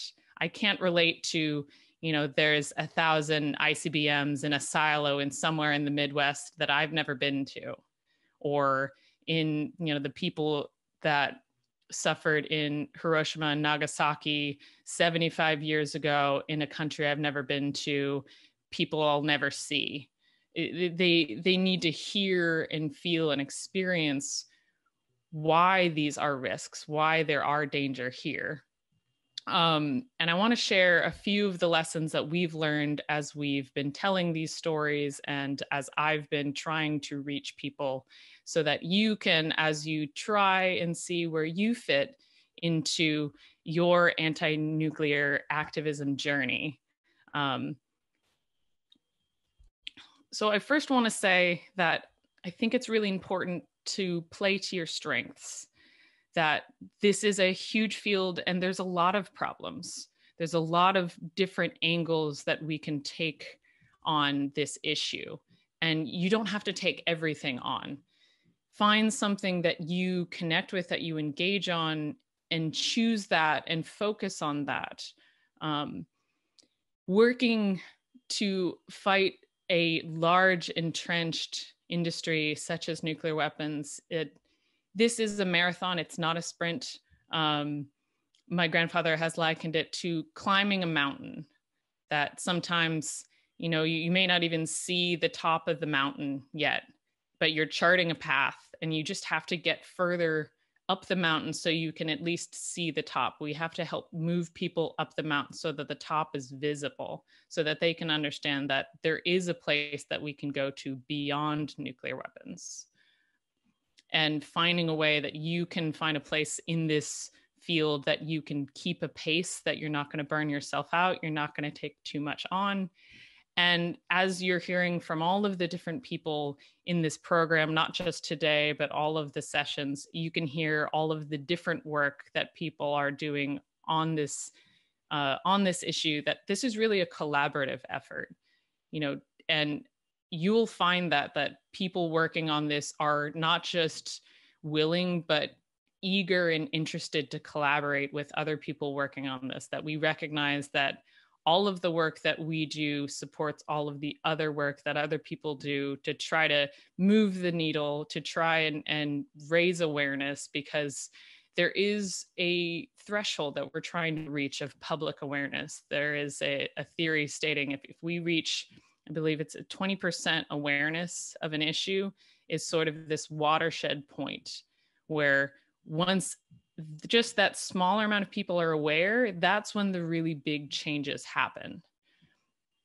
And anything that you do, like, there's nothing that is unimportant when it comes to this work. If it's just that you're talking with your neighbors, you're talking with your friends and your family, that is important work. In fact, sometimes that's the most important work, because those people know you, you have a personal relationship with them. they trust you, they trust your opinion, and they're more likely to listen to you if you go to them and share your information and your perspective on these things. And working with my grandfather, I came into this field, you know, not just as a non-expert, but as, you know, completely ignorant to so many things about this. And I've had to take, you know, a really intensive crash course in nuclear weapons policy, history, technological aspects. I'm very grateful and lucky that I've had a world-class tutor on the subject. But I have had the privilege of going to many of the meetings that he's had. I've gotten to witness many of the speeches and the talks that he gives. And I'm here to tell you that it's not just the experts who deserve to have an opinion on this issue, because nuclear weapons are not just going to affect the experts. They're going to affect everyone, which means that everyone deserves and allows themselves to have an opinion on this issue, because it affects all of us. So do not let anyone tell you that you don't know anything enough to have an opinion on this, that you don't deserve to have a voice on this subject, because you do, and everyone does. That you are allowed to speak on this just by nature of you're a human being on this earth who could be impacted by nuclear weapons. That is all the expertise you need. And yes, educate yourself on the issue just so you can make better arguments and advocate for actual changes. But don't let anyone shut you down as if you do not deserve to have a voice. I also want to speak particularly with this group on what it's like to be a woman in this field and working on this issue. There are so many amazing women who I've met and got to work with working on this issue. But for a long time, and including with my grandfather's history and in the work that he's done, it mostly has been surrounded by older white men. And that has an impact. And it is starting to change, but it's, you know, it's a progress. And I want to talk about the fact that being a woman or the other marginalized groups who have for so long not had a voice on this issue is not just a matter of ticking off a diversity box, that there is a real valuable reason why we need diverse voices on this issue, not just because obviously nuclear weapons affect all of us, but that we actually bring diverse perspectives. And one of the things that my grandfather has often talked about being a problem in this field is that there are too many, what he calls people who are stuck in Cold War thinking. But particularly what he means is that they're in an echo chamber, that too many people have been stuck saying the same things for decades and decades, and they've all convinced themselves that their perspective and their opinion on these issues is the only one that matters, and it's the only one that's right. And we need to find a way to muscle our way in to say, no, that there are other important and valid perspectives on these things. And it's important for you to listen. In particular, as women, there are many things that we have been enculturated in, that we have bestowed upon us through our experiences as women, that actually bring us great strength when it comes to working on this issue.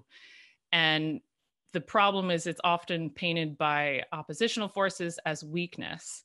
And I think it's really important that we reject that narrative. Empathy is strength.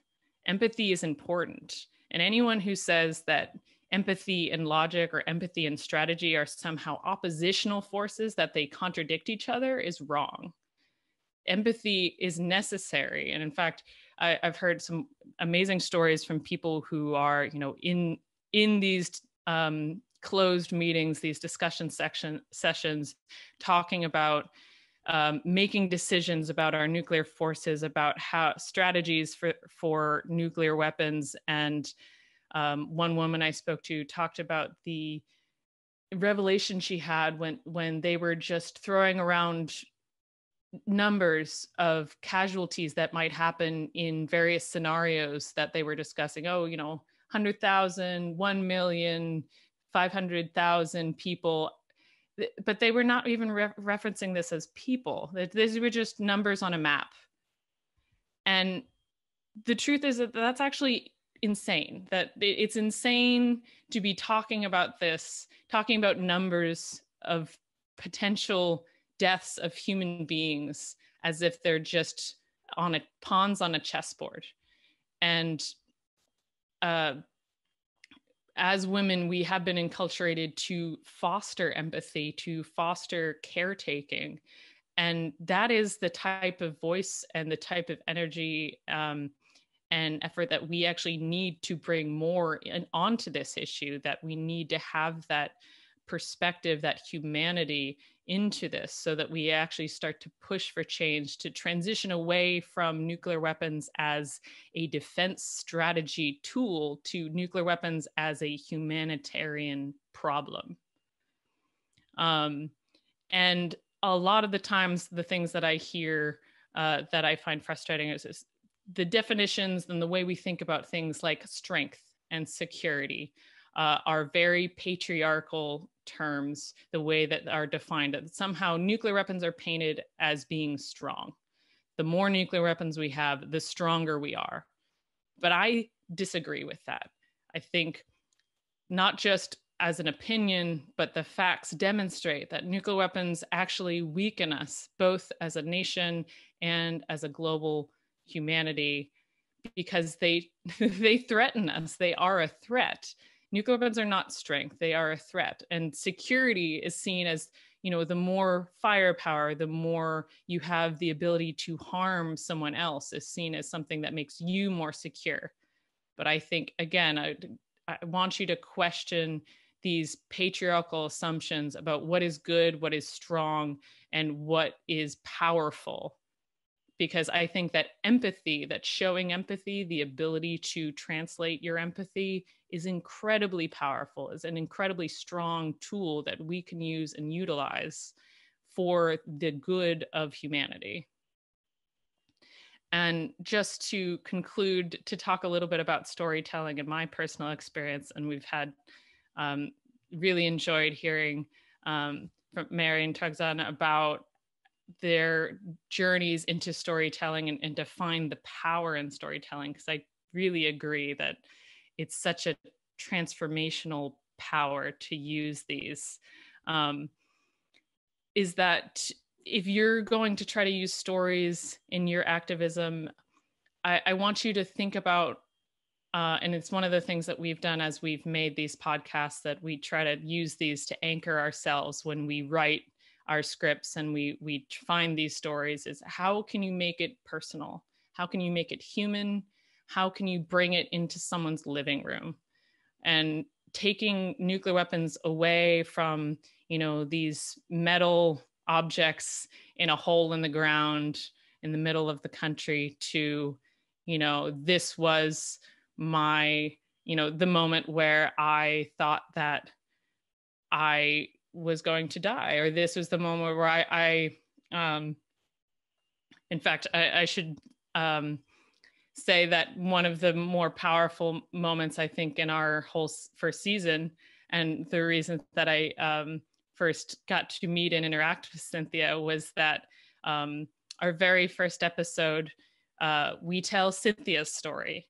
We told Cynthia's story about experiencing the Hawaii false alarm several years ago. And that story that Cynthia tells is incredibly powerful. And in that she talks about how she had this revelation moment of nuclear weapons are not just potentially the end of my life. It could be the end of my family's life. It could be the end of all humanity that I know of forever.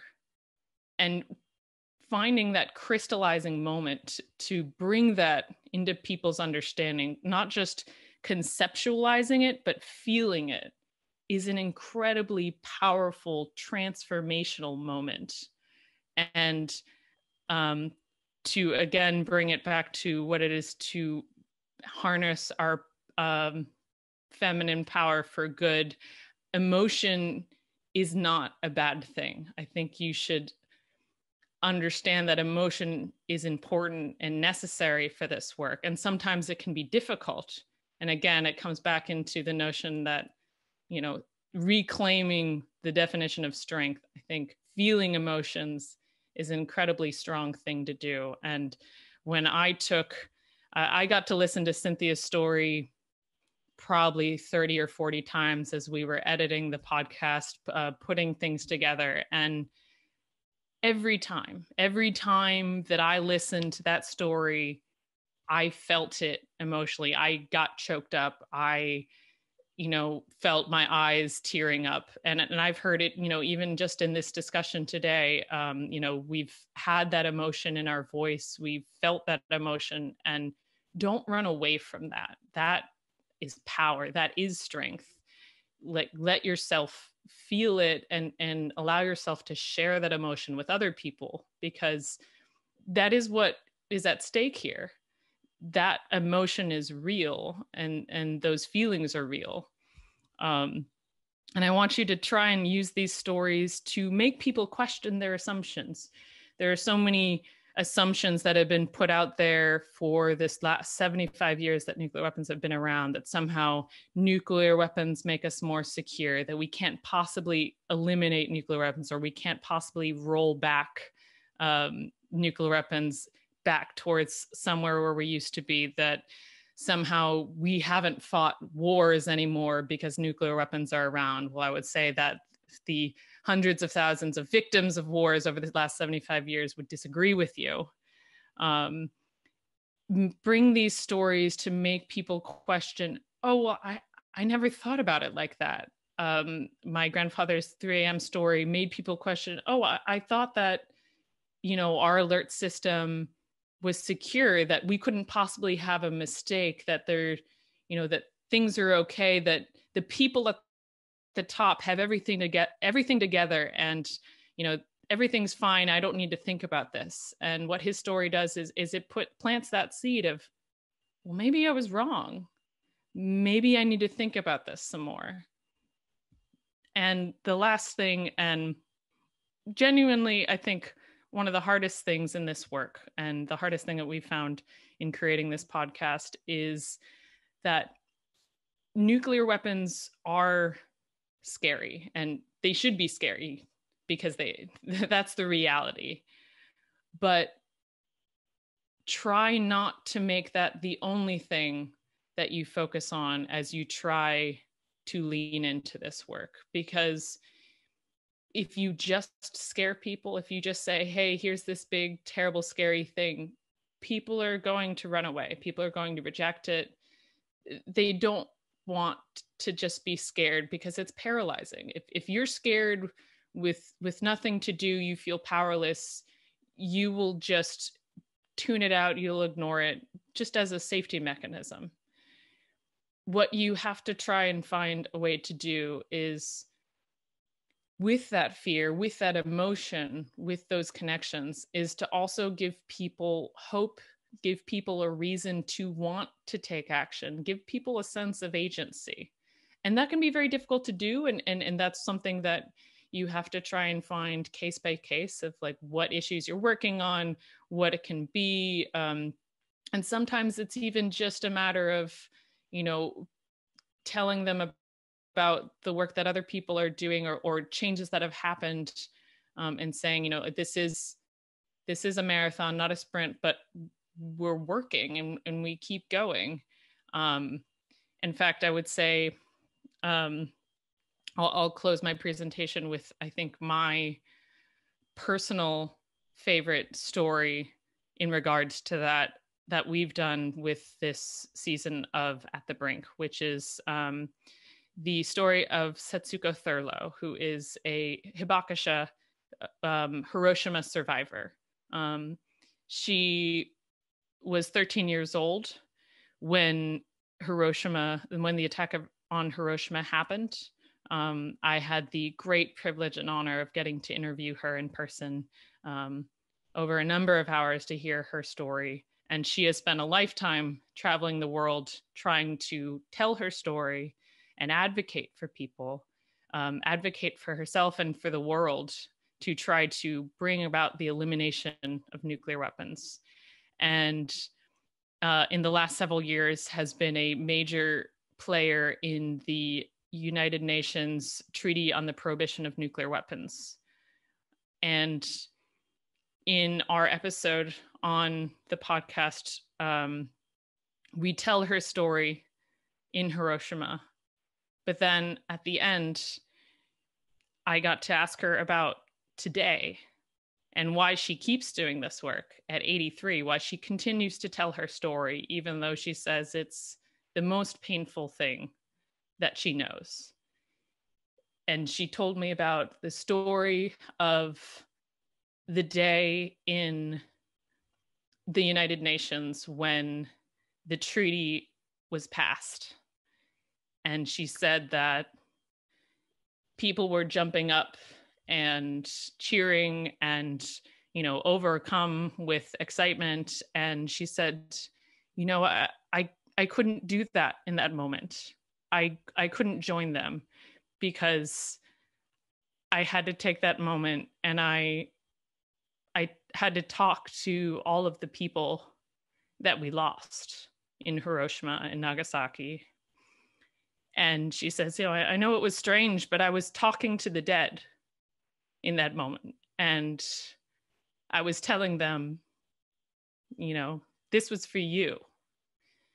You know, we got here, that we're not there yet, but we're going to keep pushing and we're going to keep going, you know, and we will get there, you know, and she has seen in her lifetime, you know, from that moment, that day in Hiroshima to now 75 years later, where we're now instituting international law to ban nuclear weapons, that although at times it may seem that nothing changes, but progress is happening.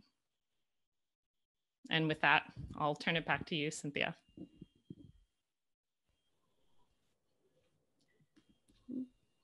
Lisa, that was brilliant and so deeply moving and such a gift and so inspiring for us, especially after hearing from Mary and Togzhan.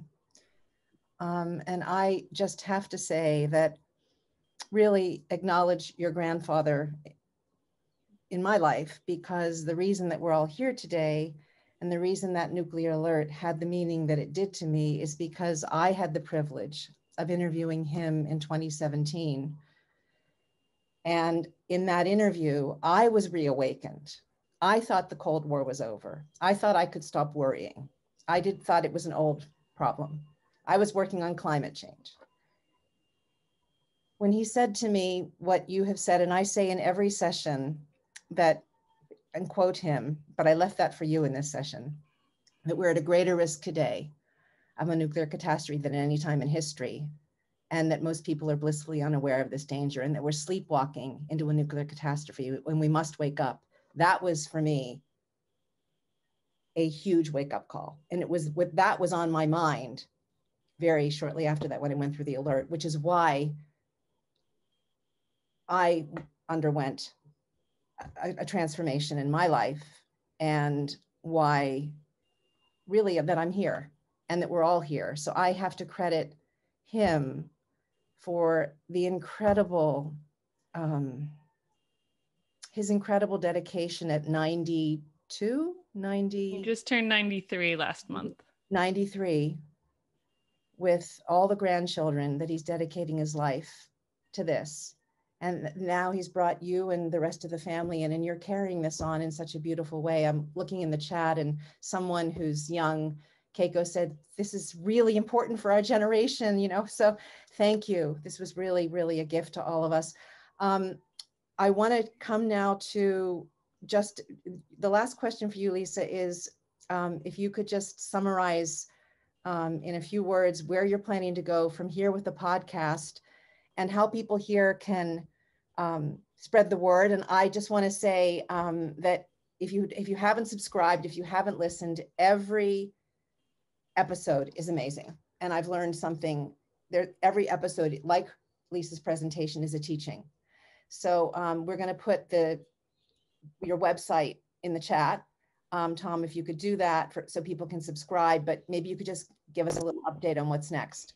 And then yeah, so we actually have some amazing news. We're about to wrap the end of this first season, which was 9 episodes. And we are in the process of getting a grant to make a season 2. And it looks like it's not fully finalized yet, but we have sort of all the green lights to go that a season 2 looks like it is going to happen. And we're really thrilled to be able to do that. And we have plans as well for a season 3. So we're crossing our fingers for that. And that should come sometime in summer of next year, we hope, for a season 2. And in particular, at the brink is the first season that we did.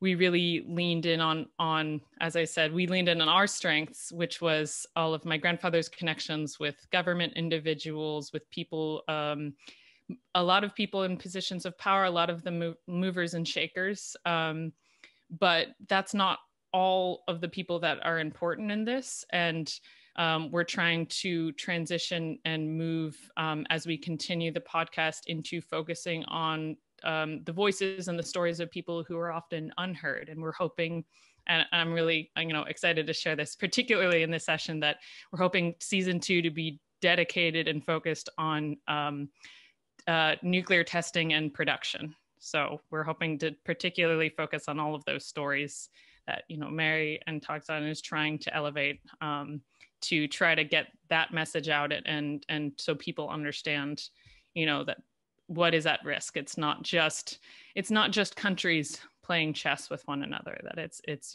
people, it's your neighbors, it's people down the street. And you asked about how people can help and support.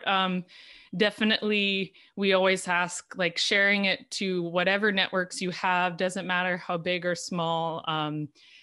The whole point of the podcast is to try to get the message out there. And we really tried to focus on making this podcast not specifically a nuclear wrong podcast. This is really tailored for the general public, for anyone, that we try to explain all of the details, all of the issues. You don't need to know anything or understand anything about nuclear weapons beforehand. This, the podcast is your primer, and, you can share it with anyone.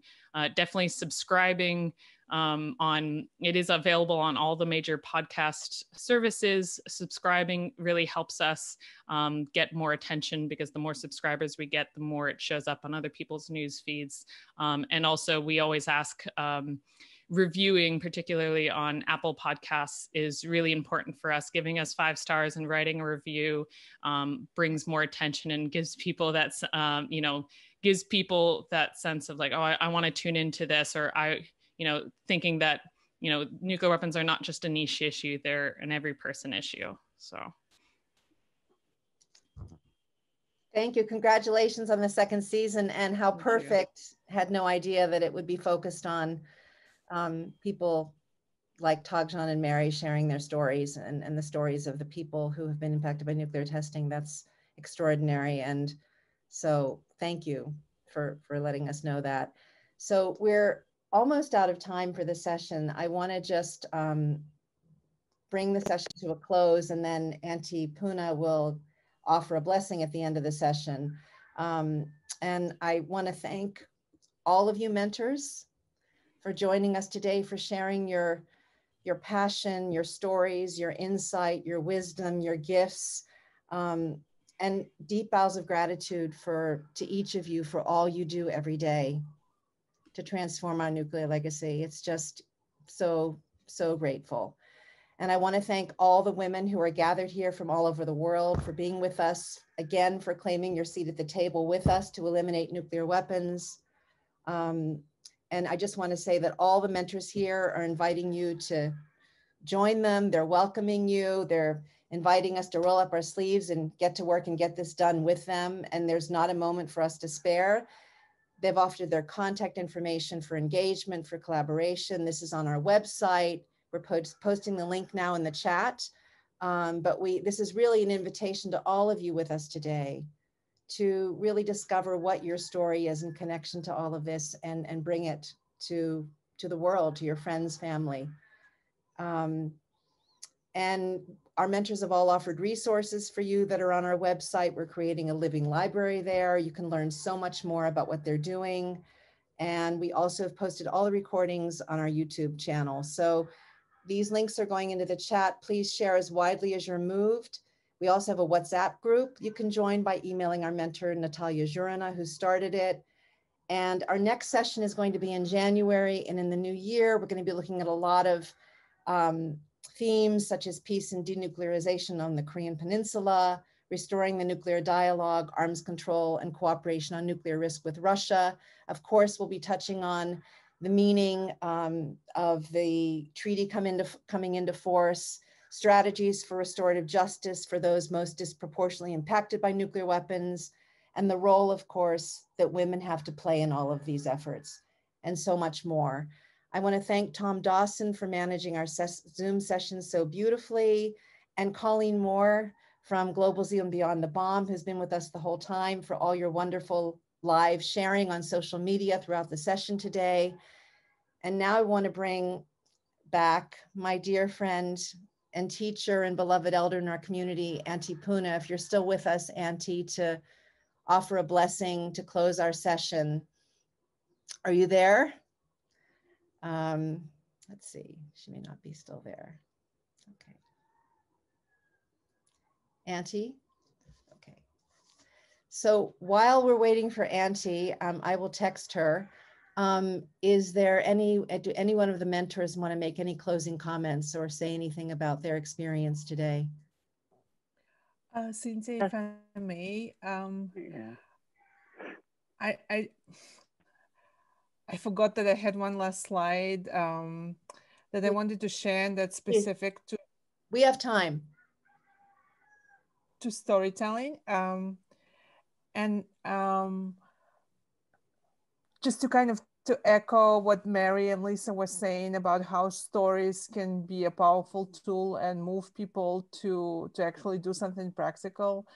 Since starting to go to the villages, I began writing in a much more human, non-academic way, which took a lot of effort. But I want just to give an example. For example, something that happened relatively recently after reading one of my pieces, an American NGO that specializes in medical humanitarian assistance reached out, and we are in the process of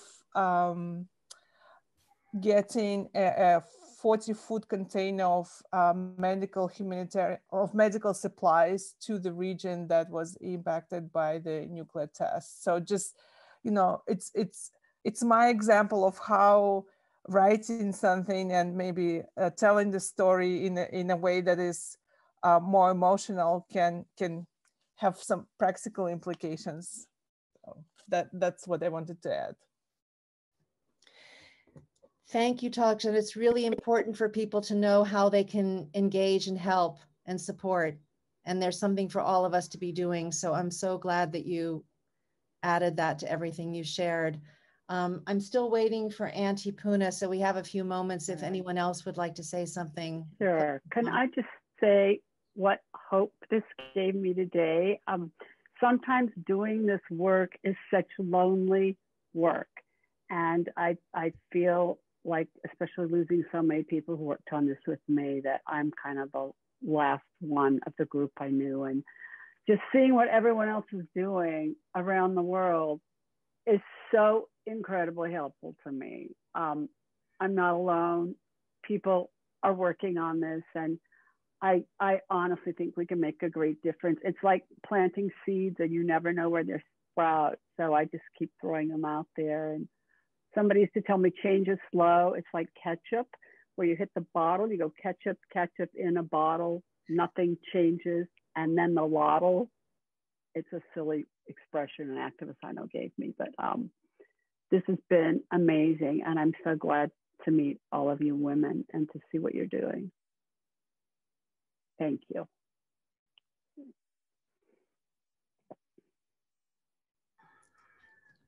Any of the mentors have any closing words? Well, I'd like to take this moment to thank you, Cynthia, for putting this together, and you know, for again, as Mary was just saying, that working on this work collaboratively has been some of the most powerful work that I've done as I've worked in this space. And you know, I'm reminded of when we sat down and recorded your interview afterwards. You apologized to me. You said, I'm sorry, I think I was too emotional. I hope that wasn't a problem. And I told you as well, of course, you know, I didn't want to upset you, but, you know, never apologize for your emotion around this, because, you know, that's what's important, and that's what we need to hear with this. So, you know, I thank everyone for sharing, you know, these difficult things, you know, with everyone else, so that we can feel this. And, you know, that's how I've come to my understanding about these things, because, you know, I've only learned about these issues through other people's stories. I understand the weight of it through other people's experiences. So thank you. It's an honor, and it's joy, because it is wonderful to, you know, Lisa, you've talked about the collaborative nature of this field, and Mary, how lonely it is, and Togzhan, you're out in the middle of the villages on your own there in Kazakhstan, and when we come together there, as Puna said at the beginning, and I see she's just joined us again, you know, and we share breath, which is what we say here in Hawaii. And then we become really one unified force, and our power is greater. So it has really been emotional for me today. I say that proudly, Lisa, thank you. Empathy is strength. I will remember that, Lisa. And I want to just again say thank you to everyone. Blessed holidays. See you in January again, and be safe, be well. And Auntie, if you would like to close our session with a blessing, we would be really, really thrilled. I'm so honored to hear all of your stories. It's so touching. What is even more real to me is that throughout the world where all of you are, you bring the intention of aloha. You look for solutions, you participate in the communities, you look to help with the healing. So this blanket of peace that we are all a part of, telling your stories, helping others to understand and appreciate that we're not alone, that in every area that we are a part of, we're doing the same work. We're all sharing that intention of aloha. And so I remind all of you, as I say this to all those that are part of this circle of life, akahai is to be kind, in that word aloha, to be kind to yourself. Be mindful of being kind to yourself first, so that you have the abundance to be kind to everyone else and to do the work and be able to persevere. In that word aloha, lokahi. Lokahi is always being a part of this circle and family of life that we are all a part of. Lokahi is always being inclusive, always looking to see ways that we can participate and be helpful. Olu olu is to be able to take people into your circle, into your arms, and gift them with the spirit of your intentions. Ha'a is to be humble, to realize this whole world is our responsibility. This whole world, and especially addressing these powers throughout the world that make decisions for us. We can influence them by being ha'a, by doing our work, being humble, and recognizing the gifts that others share with us. And most especially, that last letter, ahonui, to have the patience, perseverance, caring, love, appreciation for the people that we touch. They are gifts to all of us.